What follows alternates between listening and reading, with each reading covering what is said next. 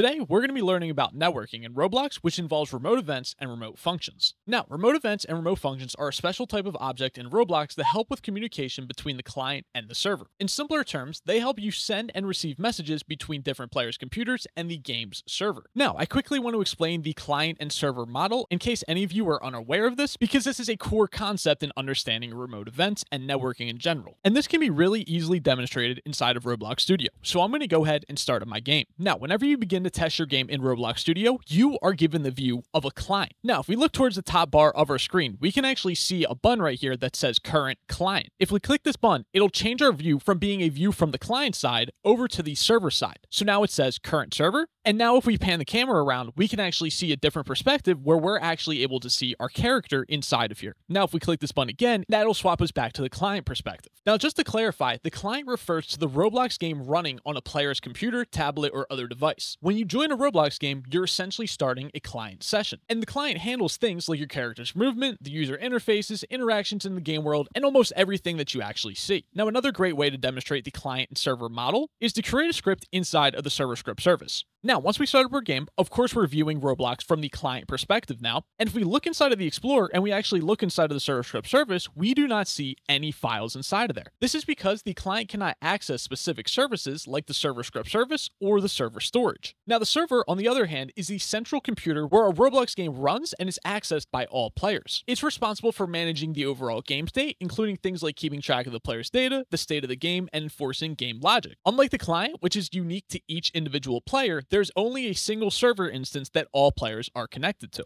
And now when it comes to the server side, all of our code is generally written inside of the server script service. And if we look in our Explorer, we're able to see the server script service, so we know that from the server side, we are able to access the server script service as well as the server storage, which the client is unable to. So now that we have a general understanding of the client and server model, let's go ahead and talk about how these two can communicate with each other. First, we'll start off with remote events. Remote events allow for one-way communication between the client and the server. This means that you can send a signal from the client to the server or from the server to the client, but you will not receive a response back. Now, generally, when we create remote events, we create a folder inside of the replicated storage, usually called remotes, and then we'll create all the remote event objects that we're ever going to need and store them inside of that folder. Now, when it comes to using remote events, these objects have three methods that we can use for communication. The first method is fire client, which will send a message from the server to one specific client. We then have fire all clients, which sends a message from the server to every single client currently connected to our game. Then we also have fire server, which we could send a message from the client to the server. So if we're using a remote event from the server side and we want to communicate with one specific client, then we would use the fire client method. But if we're on the client side and we want to communicate from the client to the server, then we would use the fire server method. Now, here's a quick code example. Imagine you want all of your players to know when somebody finds a hidden treasure in your game. We can use a remote event for that. So our server side code, which would most likely be stored inside of a server script, inside of the server script service, we would create a variable for the replicated storage, then a variable for the remotes folder, and inside of the remotes folder, we've already created a remote event called treasure found. So we would create a variable for that, and then we would create a function with some logic behind it of how we would actually track when a treasure has been found. And then once a treasure has been found, we're going to use that remote event and call the fire all clients method on that remote event, passing through a string, which is the player's name, with a space, and then more text, which says found that treasure. So this is what we're doing on the server side to communicate to every single player in our game that a specific player has found the treasure. Then from the client side, this is how we would listen for that communication to come through. So again, we would create a variable for the replicated storage, then we would create a variable for the remote folder inside of there, and we would create a variable for the treasure found remote event. We then create a function for handling what logic we want to perform whenever a treasure announcement has been triggered. And then our treasure found remote event has an event called onClientEvent, and then we can connect that event to a function. So in this example, whenever a treasure is found, a message will be sent to all clients announcing who found it. Now, some other common use cases of remote events include communicating from the server to all clients that a race has finished because one player has reached the finish line. Another example would be communicating from the client to the server that we would like to equip a specific pet from our inventory. So now that we understand remote events, we should have a little bit of an easier time understanding remote functions because they're not too different. Remote functions do exactly what remote events do, but they also do something more. So remote functions provide two-way communication instead of one-way communication. When you call a remote function from either the client or the server, you can send data as you normally would with a remote event, but you can also receive a response back as well. Now again, when we use remote functions, we generally put all of our remote functions inside of a folder called remotes inside of the replicated storage. Then we create variables inside of all the scripts which we need to use them inside of. Now, when it comes to using remote functions, they have two methods that we can use for communication. The first method is invoke client, which is similar to fire client, but it allows for the server to receive data back from the client. We then have another method which is called invoke server, and it's similar to fire server, but it allows for the client to receive data back from the server. So if we want to use a remote function first from the client to communicate to the server and then have the server communicate back to us, we would use the invoke server method inside of a script on the client side. Now, generally, invoke client is almost never used in Roblox development. It's generally used in very niche cases because the server asking the client something is generally unreliable because the client can always manipulate that information in some way. You might have heard the phrase before, never trust the client. That's because clients can always lie to us if they want to be malicious. So generally, you'll only ever use remote functions from the client side to communicate to the server side and then get a response back from the server. And again, that would be using the invoke server method. Now, an example of when we could use a remote function is, let's say that we want to ask the server if a certain action is allowed or not. So for instance, the player's trying to enter in a VIP area. Now on the client side, we create a variable for the replicated storage, then the remotes folder, and then we create a variable for our remote function, which is called check permission.